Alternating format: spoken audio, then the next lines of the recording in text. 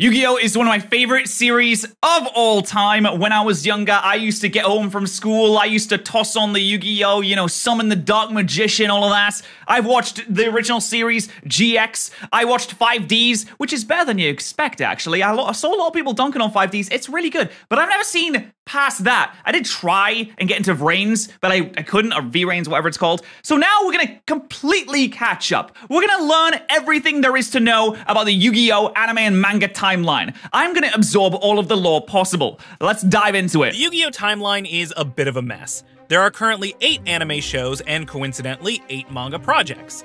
The original Duel Monsters anime was adapted from the Duel Monsters manga, but none of the other series are adaptations. And the first 3 series of the anime all seem to take place in the same universe, but everything after that seems pretty self-contained, sorta. So before I start to make heads or tails of this, anime and the manga for GX are separate, they're not adaptations? So is Jaden still in it? Okay, I feel like I'm gonna learn so much. I know nothing about the manga. I know the original manga was like really weird, they had different games, there was death in it and things like that, so there's a lot of undiscovered things we're gonna find out today. I know that some of you are already running to the comment section to say that there is no overarching, interconnected Yu-Gi-Oh! Continuity.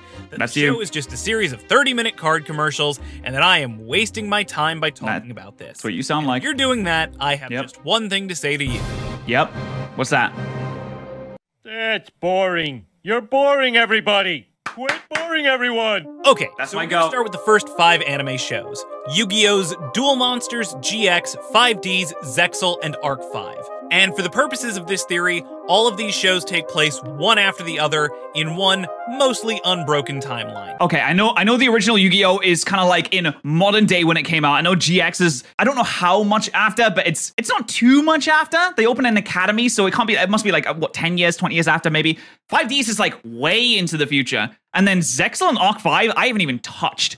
So this is all treading new grounds. Duel Monsters happens, then GX, then 5Ds, then Zexal, then Arc 5. In Duel Monsters, we learn that the world used to be full of dark magics, and that sorcerers in ancient Egypt used this magic to play the shadow games, rituals that allowed them to bind and control the spirits of monsters. Man, those games must have sucked. They get one card, it's on this massive piece of rock, so they have to spend like 25 years chiseling their card. They're like, oh man, this card's gonna be so good. You finally get into play a game, you spent 25 years making your one card, and it immediately crumbles to dust because you're facing off with a Blue Eyes White Dragon. The Shadow Games brought the world to the brink of destruction until an ancient pharaoh was forced to seal away the games to protect mankind from the threat that they represented. Yeah, we should do the same for like EA and Ubisoft games now. Too many microtransactions, need to seal them away, they're too threatening. Millennia passed, and an archaeologist named Maximilian Pegasus discovered the historic remains of the Shadow Games while on a dig in Egypt. He was granted the Millennium Eye by the spirit guardian Shadi, and used it in order to produce and mass market the Shadow Games as the modern game of Duel Monsters. This led to a renewed interest in Egyptian archaeology, which sent Solomon Moto searching through old tombs and crypts, until Solomon discovered the Millennium Puzzle, which he then gave to his grandson. He discovered the Millennium Puzzle in an ancient crypt and thought, I don't know, this puzzle's kind of difficult. I'll give it to a 10-year-old instead. He'll probably figure it out. Upon solving the puzzle, Yugi unlocked the spirit of the ancient Egyptian pharaoh sealed within, and found that this spirit would come to his aid in times of great difficulty, and was particularly adept at helping him play the game of Duel Monsters. In times of great difficulty? What if he was doing an exam in maths or something like that? He's sitting there like, oh, Pharaoh, I don't know. What is the square root of 52? He's like, don't worry, Yugi. Yu-Gi-Oh! All of a sudden, there's like a 25-year-old man sitting in the test center like, I know exactly what the answer is, Yugi. I'll take care of this for you. Yugi meets the Duel Monsters national champion, Seto Kaiba, who kidnaps Solomon in order to steal his incredibly rare Blue Eyes White Dragon card, which he proceeds to shred before their very eyes. That's crazy. You think he'd keep the Blue Eyes as like a backup? Like, what if he drops one of them? What if one falls in like a sink? I know people are usually careful about their prized possessions, but they don't have sleeves on them when they're playing their cards. They ain't got sleeves on them. Looks like they're easily tearable, right? So something could befall the cards. Might as well keep a backup. Challenges Kaiba to a revenge duel, which the spirit of the Millennium Puzzle helps him win by being the first player to ever successfully summon Exodia, the Forbidden One. This win attracts the attention of Maximilian Pegasus, who uses his Millennium Eye to imprison Solomon's soul away within a playing card and coerces Yugi into competing in his upcoming Duelist Kingdom tournament. For corporate reasons, and to see his dead girlfriend again, but mostly corporate reasons. Yugi and the Pharaoh proceed to win Pegasus's competition, saving all of his victims and establishing Yugi as something of an international celebrity. Immediately following the end of the tournament, Kaiba returns home, only to find out that his company has been taken over by 5 members of its executive board, who proceed to trap him inside of a virtual reality simulation that Yugi and company have to rescue him from. That's the most normal corporate takeover of all time. Least hostile takeover. His brother Mokuba was there. It was weird. Believe it or not, this is gonna be important. Oh yeah, Mokuba was also like a princess. After saving Kaiba, Yugi and the Pharaoh go on to compete in the Battle City tournament, where the Pharaoh learns about his past as the ruler of Egypt, and that his powers are tethered to the spirits of the 3 Egyptian god monsters. All right, let's be honest. The Battle City tournament, one of the best arcs in anime history. Let's be honest right now. The competition becomes a free-for-all power grab as various factions attempt to use it as a front to collect all of the god cards and the powers of the Pharaoh for themselves. But when the dust settles, Yugi is left holding all 3 god cards and 4 of the Millennium items. Oh, and there was this whole thing with Kaiba's other brother. That's sort of going to be important too. That was a bad arc. I'm sorry. While the gang does a side quest in Atlantis, Darts and the Seal of Orichalcos, the legend. I like the Seal of Orichalcos arc.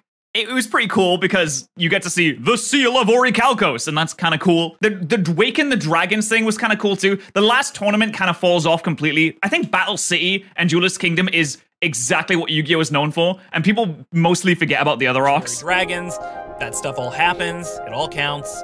The Kaiba Corp Grand Prix, yeah, that I rewatched this recently and I was like, oh, this does not hold up. technically counts. And then the show wraps up with the Pharaoh and the Spirit of the Millennium Ring playing a shadow game in the memory world that ends with everything being fine. The planet does not get destroyed, the good guys win, and after one last duel, Yugi and the Pharaoh finally part ways, with the Pharaoh departing for the land of the dead. Man, that was while sad. Yugi prepares to move on to adulthood. Oh man, that was a sad ending, that episode where he just leaves. It's like, oh dude, he earned it. Yugi wins. Man, such a good ending for, what's his name? Atem. That's point 1 on our timeline. Yu-Gi-Oh! Duel Monsters. Done. Next, we have Yu-Gi-Oh! GX, which takes place 10 years later when Yugi bumps into a kid named Jaden Yuki, who is late for his entrance examination at Kaiba's fancy duel school. Our old hero's just kinda got a feeling about this kid, and so he hands over his Winged Karibo card and wishes Jaden luck. Jaden proceeds to win an examination duel that's been rigged against him in order to get into Duel Academy. Man, I love GX so much. It is so unnecessarily dunked on. It's just goofy fun.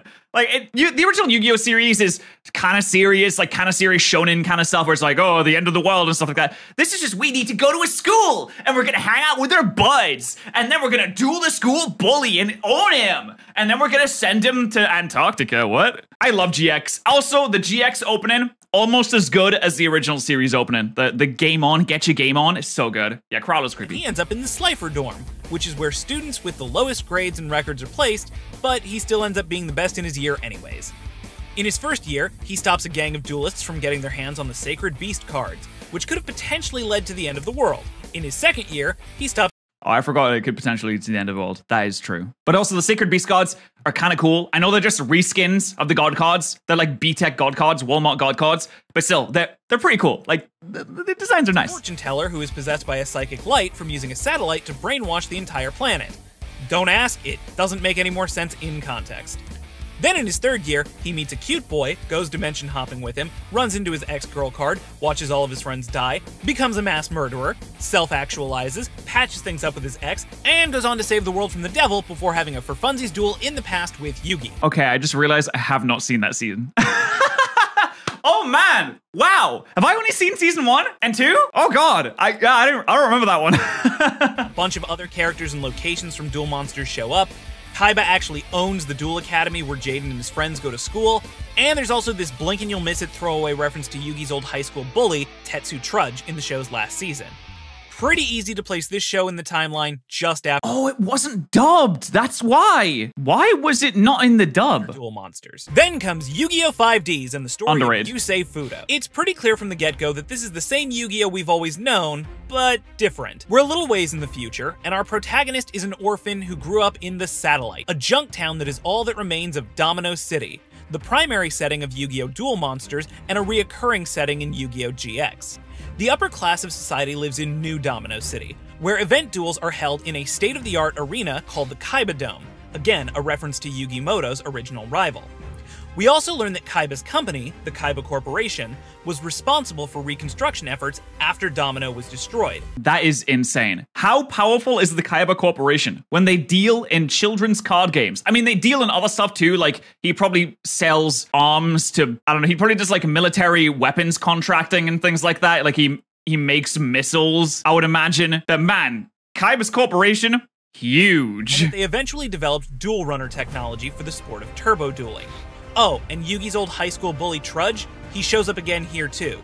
Now he's a thuggish beat cop who starts off working for the bad guys. Oh wait, so it's not that far in the future then? That is really weird that we'd have such a society not that far in the future. It seems like it's like 100 years or like 50 years into the future. There's no reason for the city to be that far advanced. How many weapons did Kaiba sell? How many missiles did he use to bomb poor countries? Who knows? He learns that friendship is the true meaning of card games on motorcycles.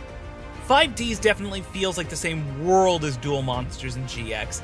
It's just aged up a little bit. The franchise is finished going through puberty, and now it's ready to save the world with a driver's license. But here's where things start to get weird.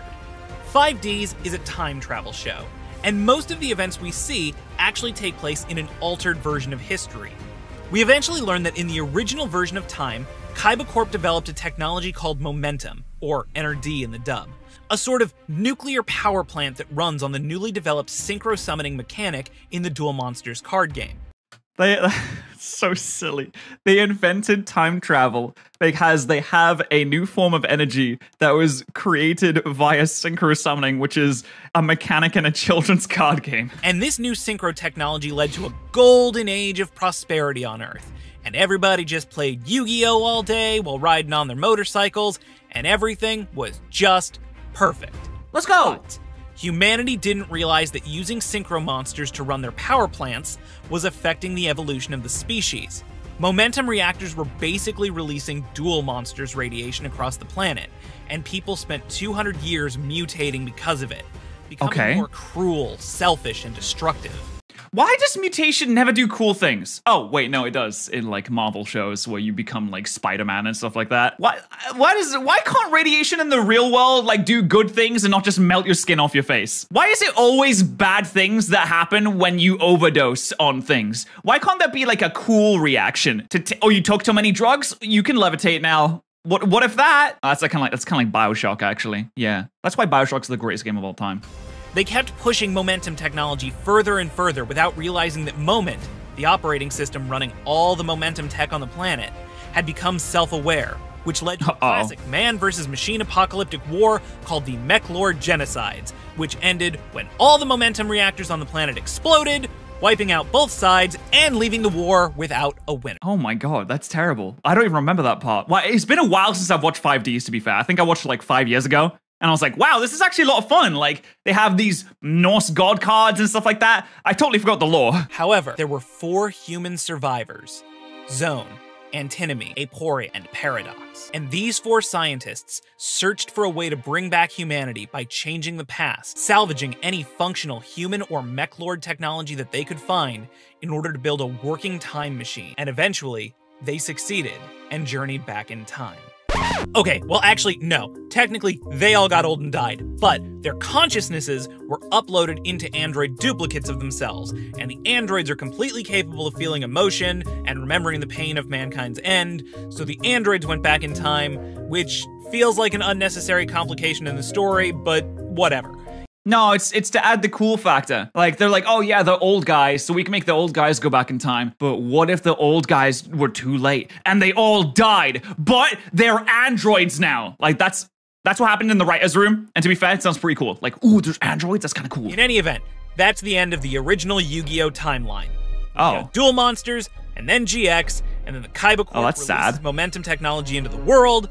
200 years later, Moment becomes self-aware, there's a global man versus machine war, the reactors go kabloom, everybody dies, and 4 robots go back in time to try to fix it. See, this is why capitalism bad. This is why Kaiba Corp, capitalism bad. That is the complete first Yu-Gi-Oh! Timeline. Damn, that's sad. It's a very sad story. But fortunately for everybody, this timeline gets completely overwritten. It doesn't exist anymore. After abandoning the year 2200 and something, the Zone, Antinomy, Paradox, and Aporia androids proceed to spend centuries rewriting history in various failed attempts at preventing the Mechlord genocides from ever happening. What did they do? A secret society known as Iliaster in order to reshape history over the course of millennia. Oh my god, they made the Illuminati. Oh, maybe it's right. They made a secret society that is in the background shaping the decisions made by governments and important people. They literally made the Illuminati. Throughout 5Ds, we see Iliaster change history several times. But what did he do? Each time that they do, the present is rewritten to reflect its new past. When Paradox goes back in time to kill Duel Monsters creator Maximilian Pegasus, we watch Yusei's period in history begin to collapse as its relative past is altered. No more guard has games? to follow Paradox back in time and save Pegasus in order to prevent his world from being erased. They just watched too much of the Terminator, didn't they? They were like, whoa, what if we did the Terminator, but it was Yu-Gi-Oh? This is important because the next show in the series, Yu-Gi-Oh! Zexal, or Zale if you prefer the original pronunciation, is where things start to get fuzzy. The story of Zexal follows Yuma Tsukumo as he bonds with an alien spirit creature named Astral, who is suffering from some card game-related amnesia. The series focuses on the pair as they search for Astral's lost memories, and later find themselves caught up in a war between Astral's homeworld and the invaders from Barian World. Unlike all the previous shows, Zexal doesn't go out of its way to— Wait, and to fight this war, they play Of course they play card games. I just think it's so funny that everything is card games. It's so awesome. Draw a line back to its predecessors. There are no characters from Duel Monsters GX or 5Ds around. There are no subtle name drops or familiar locations, and all the new mechanics introduced in 5Ds, like synchro summoning and turbo dueling, are just gone. But there is suddenly this new mechanic called Xyz summoning, which works kind of like synchro summoning, but, different. It always confused me why it's called XC summoning when it's XYZs. I'm like, it doesn't, I guess you could kind of get a pronunciation from that, but it's a little weird. Plus, the show kind of feels like a soft reboot of Duel Monsters, with Yuma and Astral's relationship and final duel with one another closely mirroring the story of Yugi and the Pharaoh. Maybe? They tried to be him, but they can never be him. This is the beginning of its own separate universe. But I genuinely don't think so. 5Ds went out of its way to establish that Yu-Gi-Oh's story existed on a single, rewritable timeline, so it would be weird for the next entry in the franchise to throw that out right away. And there are a lot of subtle clues connecting Zexal back to the original trilogy of Yu-Gi-Oh shows. For example, the Fudo family from 5Ds promised us that momentum technology would lead to a venerable utopia for all of mankind, which is exactly what Heartland City seems to be. Pollution pretty good. And poverty are nowhere to be seen. Automated systems take care of day-to-day affairs like sanitation and security. Everybody seems to have ready access to all of the world's futuristic technology. This is the world that Yusei and his father dreamed of creating for mankind. And while the show never discusses the origins of Xyz summoning, there is some interesting lore from the real-world trading card game that fills in the gaps. The 2011 starter deck, Dawn of the Xyz, states that Xyz monsters are made from antimatter and arrive in this universe through a black hole. Which is an odd coincidence, since Yusei happens to witness the— What? They have antimatter? They're like, oh, what can we do with this antimatter? Why don't we make some cool cards? a new black hole in the last few episodes of 5Ds, and ends the series in possession of the device that Antinomy used to travel to that black hole. Plus, in Zexal, Heartland uses black holes as part of their sanitation department. What? Shooting trash into space rather than letting it pile up on Earth. Oh my god, imagine having a point of civilization where you create tiny black holes just so that you can shit in it. Throw in all the Duel Monsters and GX era monsters and symbols that show up in the Duel Lodge during Zexal's first season, and I think we've gone way past coincidence. There are just too many clues tethering this show back to the original 3 to ignore. Sure, enough time has passed that people aren't commonly discussing the events of the 3 previous shows. Yeah, I think it's just too far into the future. It would be like hundreds. This would take hundreds of years to build, in theory. I mean, it's anime land, so it can take however long it really needs to take. But this looks like it would take hundreds of years to create this. So it's probably just too far in the future where those people are just like a thing of the past. It would be like us referencing random people from like the 1500s on a regular basis. It's like, yeah, you kind of know of them, but people aren't going to run around and be like, oh my god, Francois, King of France, did this on a normal basis when you're trying to play card games in your mates. Yeah, you're not going to do that. But their histories are very much ingrained into the world of Zexal. And personally, I think that the show is so much more interesting if you look at it in the context of its predecessors. For example, near the end of Zexal, we learn that the universe was created when a divine dragon willed it and all of life into existence. Wait, what? A divine dragon willed things into existence? Is this Dragon Ball? Is that Shenron? But that the effort of creating reality ultimately caused that dragon's body to die and its soul to crash land on Earth, flooding the planet with energy known as chaos. A power that has mostly disappeared by the time Zexal starts. So God is dead then. But where did it go? Why did it disappear? Well, looking at it in the context of Duel Monsters, we can see that chaos is the power that the Pharaoh sealed away when he banished the Shadow Games from our world. Egyptian sorcerers were harnessing their chaos to bind monster spirits to their will, and brought about the end of the world, which is why the Pharaoh was ultimately forced to seal that power away. Sure, you could still use existing chaos items, like the Millennium items or the Shadow Charms, in order to initiate Shadow Games. Okay, so we're saying that the Millennium items are actually just pieces of God, and that's why they have special powers. Okay, I mean, I can get behind that. But ordinary people lost the ability to just do magic once chaos was sealed away. Flash forward a few thousand years, and 5Ds ends with Yusei and the Signers preventing the end of the world, and with Yusei taking over the development of Project Moment for New Domino City. The show always framed synchro summoning and momentum reactors as an allegory for real-world nuclear energy, which currently holds the distinction of having the highest capacity factor of any non-theoretical energy source. But by the time of Zexal, the nuclear metaphor has been replaced by antimatter, which currently holds the distinction of having the highest capacity factor of any theoretical energy source. Suggesting that nuclear synchro energy was phased out for safer and more efficient antimatter XC's reactors. Having antimatter be more safe and efficient is kind of hilarious. The only thing I know about antimatter is that it just destroys matter, which I don't think it does. I'm not a scientist. I'm a dumb idiot. I'm big, dumb, stupid. But whenever I think about antimatter, it's like, oh, it's the thing that just destroys everything. And Zexal doesn't just tie a line back to the original 3 Yu-Gi-Oh! Shows. It also sets up some pretty important plot points that future shows will tackle later. In Zexal, Yuma gets caught up in the renewed war between Astral World and Baryon World. Both sides race to get a hold of the Numeron Code, a Duel Monsters card containing the infinite power of the Creator Dragon. What? And the series ends with the character Astral using the Numeron Code to reunite Astral World and Baryon World. An action that we're warned has allowed the power of Chaos to return to Earth, and which will have grave consequences.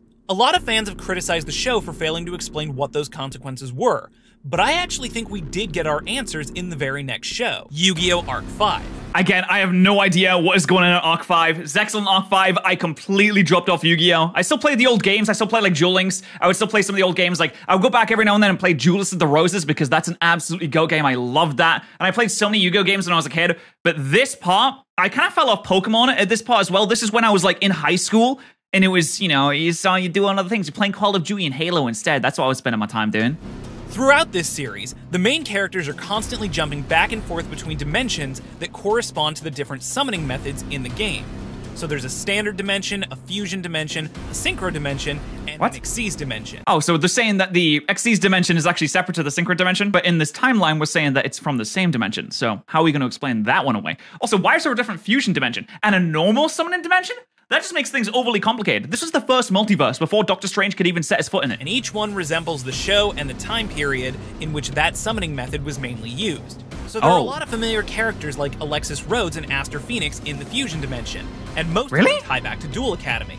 Special cards and plot points from GX show up again here after years of being absent from the anime. And then the Synchro and Xyz dimensions resemble 5Ds and Zexal in the same way. But then at the end of Arc 5, we learn that all of the different dimensions used to be a single, unified dimension. Oh, they got split. Okay. I want to say Fusion is definitely my favorite type of like mechanic that they use in terms of like Synchro, XYZ, Pendulum, the new one, Link Summoning. Yeah, fusions are just cool. I've always loved the idea of fusions in Dragon Ball, Pokemon, in Yu-Gi-Oh! I just think fusing things together to create new creatures is a really cool idea. That is when it all made sense. The original dimension that we see in flashbacks in Arc 5 is the continuity of all the shows prior to Arc 5. Duel Monsters, GX, 5Ds, and Zexal all happened in the original dimension. Everything from the Numeron Dragon creating the... Oh my god, that is Come on, man. You can't convince me that's not Golden Shenron. He has the horns as well. I understand that the horns and the entire design are probably based off of the same original inspiration. But man, they look so similar. Come on. To Astral using the Numeron code and inadvertently allowing chaos energy to return to mankind. That all happened in one timeline. But what happened next? Well, at the end of Arc 5, we learn about a duelist. A duelist who had no magical items or special technology, who fused with the spirit of his 4 ace monsters and threatened to destroy the world. Why? A duelist named Zark. Zark? Zark is the consequence of Astral using the Numeron code at the end of Yu-Gi-Oh! Zexal. By unsealing the power locked away by the Pharaoh, Astral set the stage for the end of the world. In the end, the battle against Zark grew so intense that reality itself split apart, causing it to reform as the 4 different dimensions. And this is the first and only point where the Yu-Gi-Oh! Timeline actually splits. But it doesn't branch off no, not separate timelines. Like a time travel story. This is Yu-Gi-Oh! Of course it's much weirder than that. It actually splits into pieces, and each piece keeps on growing, creating 4 new timelines, all set during different periods in history, but all happening at the same time. Well, that's weird. Why did history just happen the same way that it did last time? Why was the fusion dimension so different from what we saw in GX? And the same goes for the other 3. Well, there are 3 big reasons. The first is that there seem to be some characters noticeably absent from their respective time periods. Where are Yugi, Jaden, Yusei, and Yuma in the new dimensions?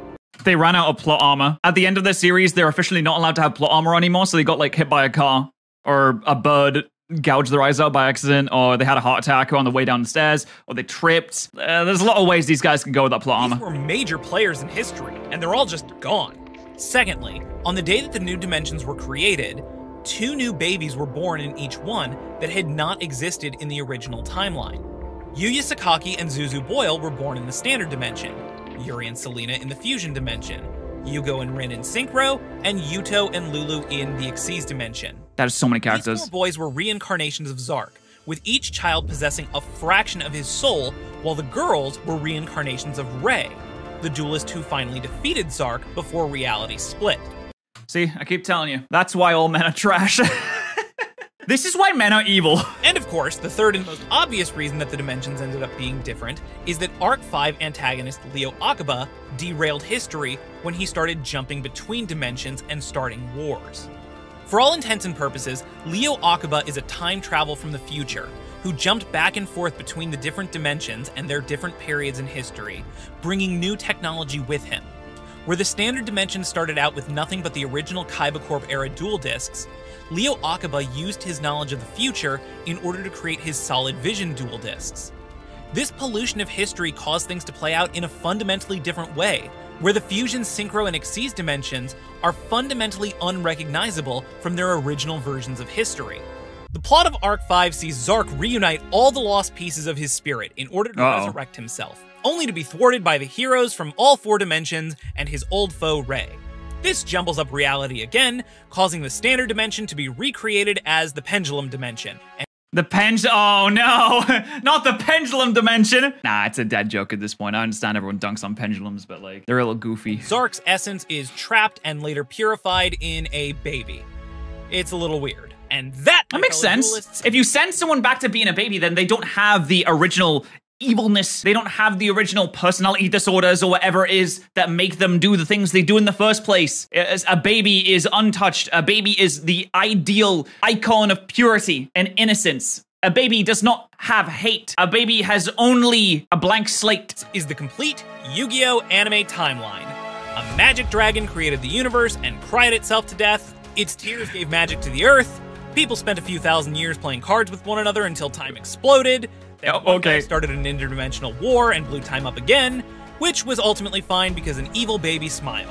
Nice. It's a beautiful, wonderful series. And it all makes sense. Who says otherwise is wrong. Yeah, and there is no other shows after Arc 5. There is definitely not a show called Reigns.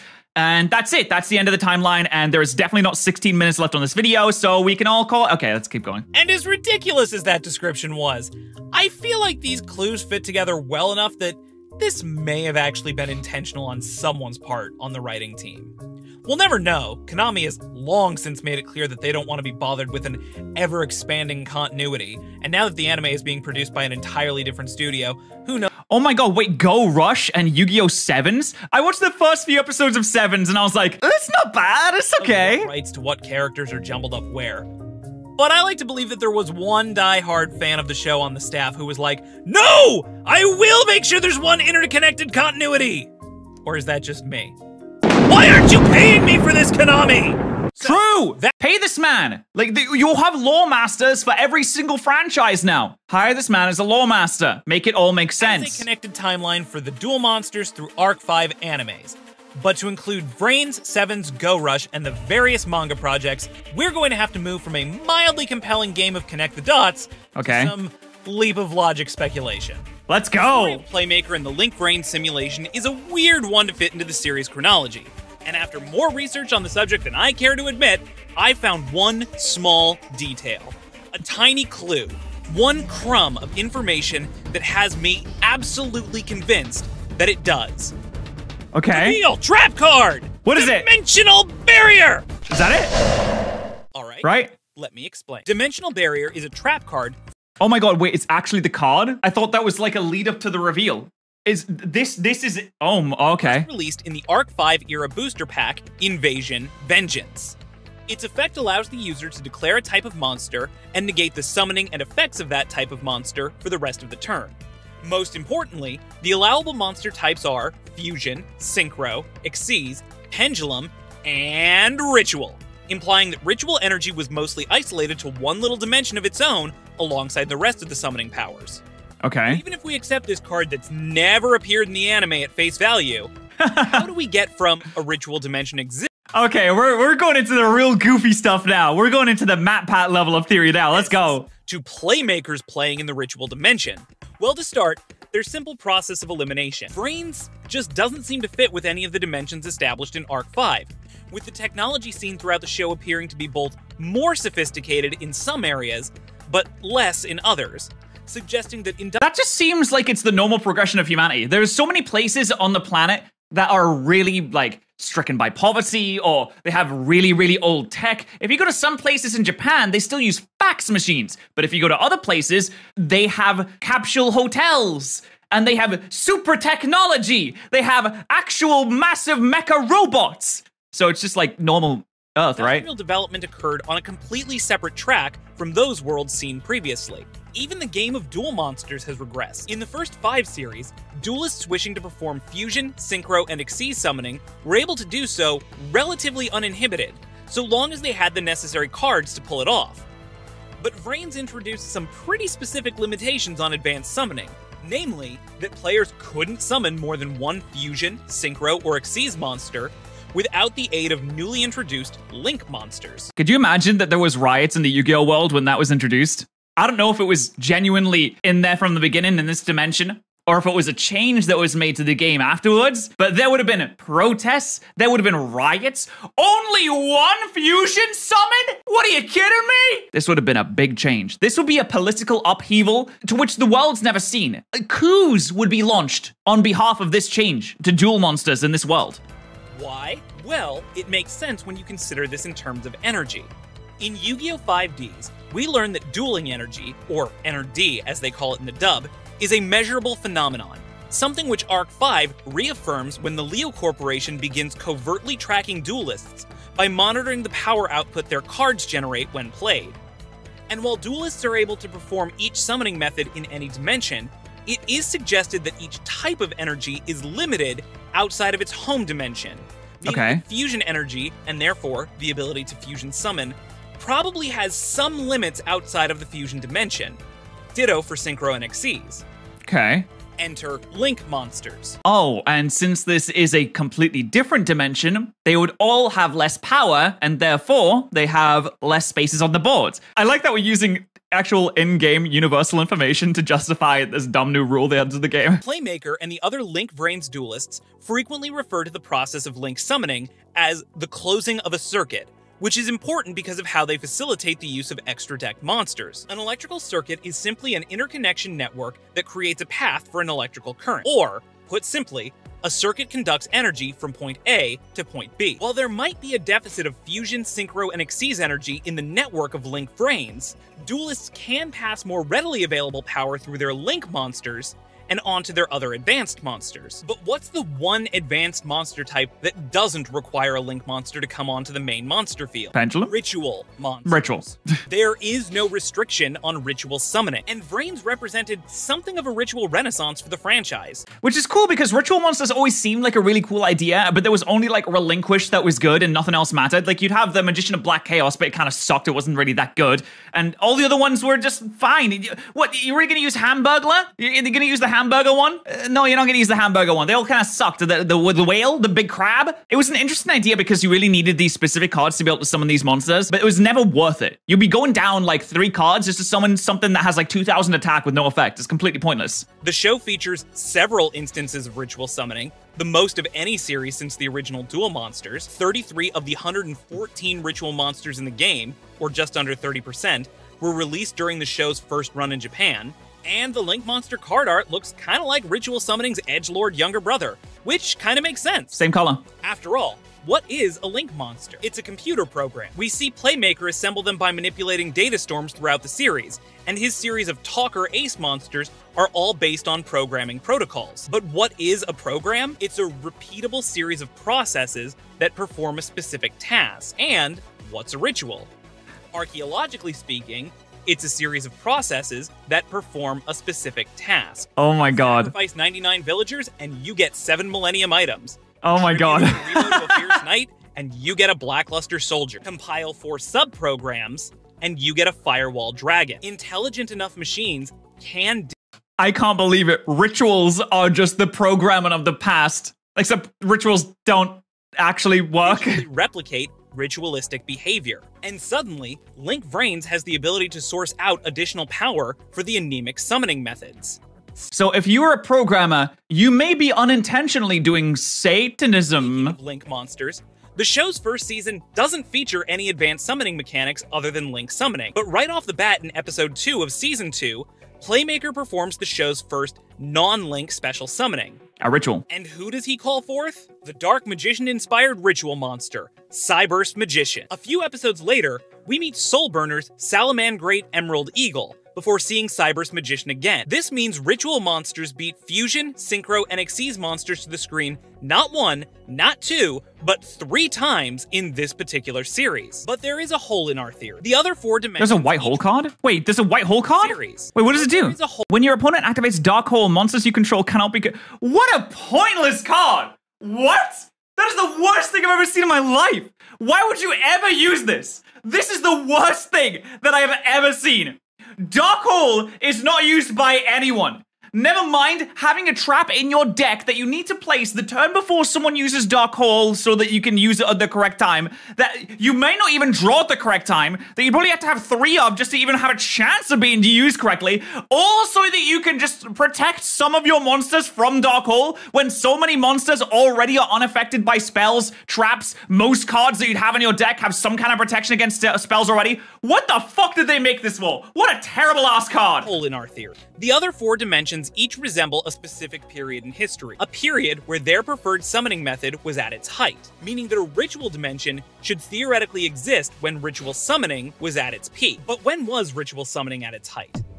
Well, we don't really know, but we see the most instances of ritual summoning during the Duel Monsters era of the show, particularly during the Duelist Kingdom and pre-Battle City arcs, suggesting that a ritual dimension would likely be centered around this period. Similar to the world we saw in the original anime, but different. And wouldn't you know... It also makes sense that the ritual dimension is in the original dimension because rituals are based off of old-timey practices from thousands and hundreds of years ago, where the entire point of the original Yu-Gi-Oh! Series is to relate back to the ancient times from ancient Egypt where rituals may actually have been used. So that makes sense too. No, we've already seen a world that's similar to the original anime, but different. In the film Dark Side of Dimensions, we see Kaiba unveil a new boss monster, the ritual-based Blue Eyes Chaos Max Dragon. This card is sick. I've actually used this card in real life in Duels. I love it. It is so Moreover, cool. The film's antagonist, Aigami, introduces a brand new, never-before-seen summoning method, the curiously named Dimension Summoning Method. But the most important thing to take note of in this film are the new dual discs that Kaiba unveils during the movie. Blue hologram projectors that store card data as software so that duelists no longer require physical cards to play the game. These dual discs are functionally identical to the ones seen across Link Vrains. Soul Technologies is widely distributing the technology that Seto Kaiba invented, implying that Vrains takes place after Darkside. They exist on a single timeline, a timeline when this portion of history split off and became the Ritual Dimension, and where history played out differently from what we saw in the original series. Okay. Sure, things are similar. There's a Yugi and a Kaiba who were rivals and who saved the world. But this Yugi and this Kaiba are not the same as this Yugi and this Kaiba. Okay. They're actually the same as this Yugi and Kaiba. The manga versions. All right. Yu-Gi-Oh! Creator Kazuki Takahashi. Rest in peace, the GOAT. Moment to just respect the fact that the GOAT lost his life saving other people from drowning. R.I.P. Who served as the film's sole credited screenwriter, has definitively stated that the movie serves as a sequel to his original manga and not the animated series produced by Studio Gala. Oh, okay. And OnlyFans, this is why Kaiba seems to have forgotten being present for the ceremonial duel between Yugi and Atem. In the manga, he wasn't there. Kaiba disappeared after the Battle City arc and remained absent until the Darkside prequel special, Transcend Game. Kaiba disappeared after Battle City? So he's not in any of the arcs after that? What? He's not in the dragon thing? He's not in there's no Noah virtual reality thing? There's no final battle arc? What? And that, fellow duelists, brings us to the crux of this theory. Today, I propose that the Ritual Dimension is no more than the Yu-Gi-Oh! Manga timeline. There was only Egypt after the Battle City in the manga? What? So everything is filler? No! Then you're gonna tell me the Duke Devlin thing was filler as well? Pff, there's no way. A version of history that was created after the rise of the Supreme King Zark and the fall of the original dimension. As the dimension set in the earliest period in history, and with no Zark fragments running around to fundamentally alter the course of events, this timeline would have continued on, moving into a GX era, then a 5Ds. What happens in the GX era then? Also, is that supposed to be Elemental Hero Neos that he's got on the start there? Because that's not what Neos looks like. Oh, this is so different. Do I need to read the manga? Then on to a Zexal, before reaching a new version of the Arc 5 period, where Zark never rose. It's entirely different. Allowing history to move on to the era of Link Vrains. And this theory is given weight by the fact that Yu-Gi-Oh! Vrains is the first and only Yu-Gi-Oh! Series not to feature a companion manga, with the print version skipping it entirely because Vrains is the manga! in favor of publishing an adaptation of Yu-Gi-Oh! 7s instead. But why would we need a manga if this is, in reality, the story of the manga? Well, okay, let's be honest, animes exist so they can translate the story of the manga most of the time. I had no idea that GX was completely different. I had no idea that 5Ds was completely different. I need to have a look at, I need a whole ass video just to see what happened in GX and 5Ds then. And the original series, like what's different? Oh my god, I need to check out all of this stuff now.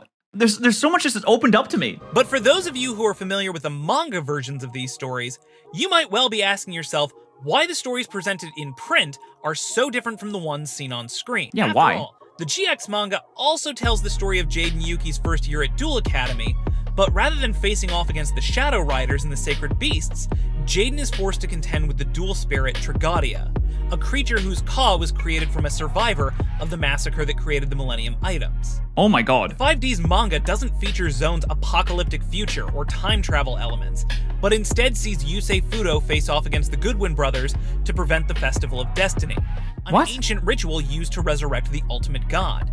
What? And Arc 5 is a time travel story that sees hero from the future, Yuya Sakaki, come back in time to seduce his own grandmother. What? Yeah, not making that up. Oh, it's like that Futurama episode. You're your own grandpa! But why? Why are the stories and narratives in the Ritual Dimension so different from the ones seen in the original Dimension? Well, it all comes down to one small change for one character. Kaiba. In the original Dimension, Seto Kaiba was present for the ceremonial duel between Yugi and the Pharaoh. He witnessed the Pharaoh bring out all 3 Egyptian god cards, the power that Kaiba himself had sought, and the Pharaoh still lost to Yugi. Kaiba's rivalry with the pharaoh was put to rest. Yeah, because the Egyptian cards aren't actually that good, and having to sacrifice 3 monsters on your field just to bring out 1 card that isn't even protected for the most part from like spells and traps and stuff, and they have like very basic protection, it's like not that good, you know, so you just like trap hole it, probably. Because he saw for himself that Yugi was the true king of games. But in the ritual dimension, that never happened. Kaiba wasn't present for the final duel of the story. He didn't set foot into the pharaoh's tomb until the events of Darkside. That is true. The anime effects are actually different from the in-game effects, but the anime effects are just like nonsense that you make up. I swear to God, everyone just makes up the effects. Marek, when he was playing the Winged Dragon of Ra, was like, now I'll summon the Winged Dragon of Ra! And with its special effect, I'll become the Winged Dragon of Ra, and then I beat everyone, and I can't be destroyed by any monsters, and I'm also protected from anything. And if I die, then I come back again, and I don't have to pay taxes anymore. They just make that up. His rivalry with the pharaoh was never given closure, and so he began to obsessively search for a way to bring Atem back from the land of the dead. Where his anime counterpart moved on with his life and began projects in space exploration and renewable energy, the manga Kaiba, he became like a competent version of Elon Musk. Dedicated himself to getting his final rematch with his lost rival. And at the end of Darkside of Dimensions, we see him hurl himself into the land of the dead. To me, this least obsessive friend or stalker. I think Kaiba is in love with Atem, and he just wants to give him a kiss. He's like, please, Yugi! I need you to kiss me on the lips, Yugi. Please! I came back in time so I could taste those sweet cheeks, Yugi. This scene always read as though Kaiba knew that this would be a one-way trip. When his little brother worried that he might not come back, Kaiba evaded the subject and left everything in Mokuba's hands. When he reaches the afterlife, damn, he said, sorry, bro. I know that we're family and I love you and all, but I'm gonna go die in the Egyptian ages because I really want to kiss Yugi. His body began to dissolve as he abandoned his crashed dimension ship. Seto Kaiba was willing to die if it meant proving to himself that he really was the best of the best, and his death would have changed everything we know about the story of Yu-Gi-Oh! After Duel Monsters. Oh my god, could you imagine if he goes back in time and still fucking loses? Atem stands up, he's like, all right, fine. And he fucking beats him, and then he just dissolves. He's like, no! Who orchestrated the events of the GX and 5D's animes? Seto Kaiba. He founded the Duel Academy to study the mysteries surrounding the game of Duel Monsters, and had a direct hand in multiple aspects of the Light of Destruction and Dark Dimension storylines. The Kaiba Corporation was responsible for Momentum, the destruction of Domino City, and the construction of New Domino City. But what if Kaiba had never been there? Would any of those stories have taken place? Probably not. Adventurers like Jaden Yuki and Yusei Fudo would still have been drawn to greatness, going out and forging their own stories regardless of the circumstances around them. But without Kaiba there to kick off the events that shaped their lives, the journeys they found themselves on would have been entirely different. Yu-Gi-Oh! Zexal, a story where Kaiba's influence is much less pronounced, is coincidentally the only manga adaptation that retains the same core plot as its anime counterpart. And of course, the events of Arc 5 would have been completely different, as this is a dimension where Zark was never born, meaning that the Yuya, Yuto, Yugo, and Yuri seen within the events of the Arc 5 manga would be natural-born humans, free from the corruption of Zark's influence, and born as brothers within a single dimension, because the ritual dimension never repeated the events that caused the original dimension to divide in the first place. In many ways, this world is what the original dimension should have been. A single, unbroken universe that carries on where its predecessor failed. But what about Yu-Gi-Oh! 7? Okay. Go Rush, you might be asking. Well, from the first episode of 7, Kid show. I think it's pretty obvious that this show takes place after Vrains. In the premiere episode, protagonist Yuga Odo creates the new Rush Duel format, as he felt that the game had become too structured and restricted. That's so funny. That's literally what we used to do in the school when we were kids. Whenever there was something that you didn't like about the actual rules, you would just be like, well, I don't want to use the rules. I swear, when I was playing Yu-Gi-Oh! On the schoolyard with my friends, people wouldn't tribute. People would use, like, spells in the monster zone. They would put cards, like, face-down attack mode. They just made his own version of the game, which is exactly what kids do, which is really cool. I like that. Mirroring the sentiments that fans all over the world had about the Master Rules format implemented during the Vrains era of the game. After Yuga accidentally forced the world to adopt the Rush Duel format, the Link Brain simulation would have been incompatible and fallen out of prevalence. Then comes Yu-Gi-Oh! Go Rush, which is I've never even heard of Go Rush until now. a direct sequel to Sevens. Main characters Yui and Yuamu Oga are related to Yuga, and the world is still utilizing Yuga's Rush Duel format. And where the franchise goes from here, I guess we're just gonna have to wait and see what comes with time. This is a fantastic video. You did upload this in 2022, so hopefully you're still going because this was so well made. It was really awesome. Oh, he uploaded 6 months ago. I mean, this was an awesome video. I really enjoyed this a lot. So Spell Commander, you did a really good job. I imagine you're not watching this, but if you are, I think you should keep making videos because you are really good at it. And if you want me to react to any videos, let me know on my Discord server.